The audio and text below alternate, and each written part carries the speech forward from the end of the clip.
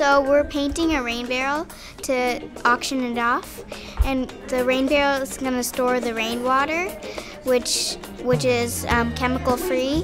It's considered soft, and you can water your garden with it. Yeah, that's a monkey.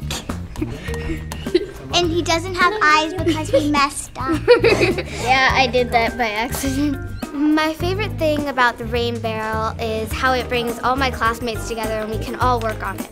It's colorful, it has details, and it looks great. I like that we get to paint something that's gonna help the earth be less polluted. All the water can be stored. If you need it another time and you don't have any, you can just get it from the rain barrel. And it's very useful. You see it blanco, right? You see these wood is all different colors throughout. I want it to be darker here, so I'm gonna do more red here. So when we started brainstorming the idea of what we wanted to do for our design on our barrel, we came up with the idea of making a plastic barrel look like a realistic wooden barrel. So that's the effect that we're going for. We're gonna do two different types of wood grain. We're gonna do one that's half brush, half airbrush, and then next week we're gonna do the full-on airbrush one and do that Donkey Kong image that you guys see up there.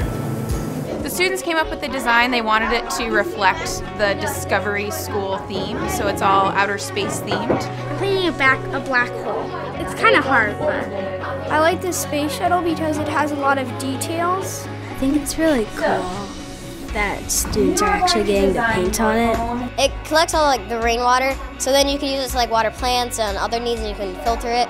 I think this is a really creative way for kids to get involved in something that's about the environment and that focuses on reusing water and conserving water.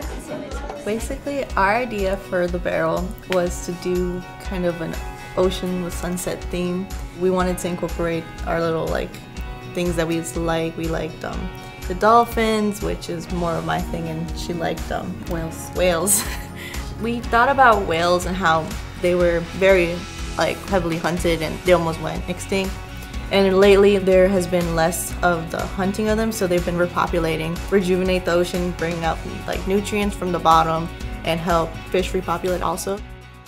So we should have two nails, one on either side of those planks. We're going and finishing what we saw last time, where we combined the wooden panels, our realistic wooden panels.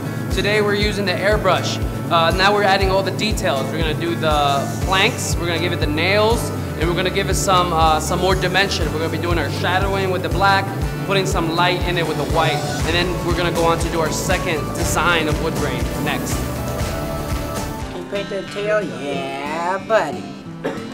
Good job. Here at the Stratford program, we have done the rain barrel every single year that it's been at the Arlington Public Schools. We decided to do a jungle theme. The kids chose the jungle, but we decided to use stencils just because we have a wide range of kiddos and their abilities. And it's been really great to be able to tie science in with the arts. The kids really kind of enjoy the idea of learning about safe water to drink versus safe water for the plants and how we can be a part of that process.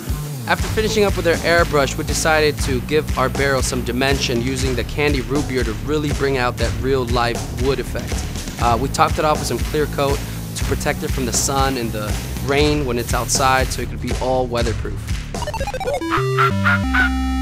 I hope, for one, they're an art lover so they can appreciate the image on the barrel, but also that loves the planet and wants to do good by it. Happiness just having it in their yard, and when people walk by, they'll say, I really like your rain barrel, and I hope that they get a lot of usage out of it, and that all of our hard work painting it and drawing it and the sketches will have actually really paid off. We put a lot of effort into this and we just want it to help people. Well, I think it's important for young kids to be involved with their community because we are going to be the ones who are going to take care of the earth in the future generations. So we really need to learn how to take care and be efficient with our natural resources.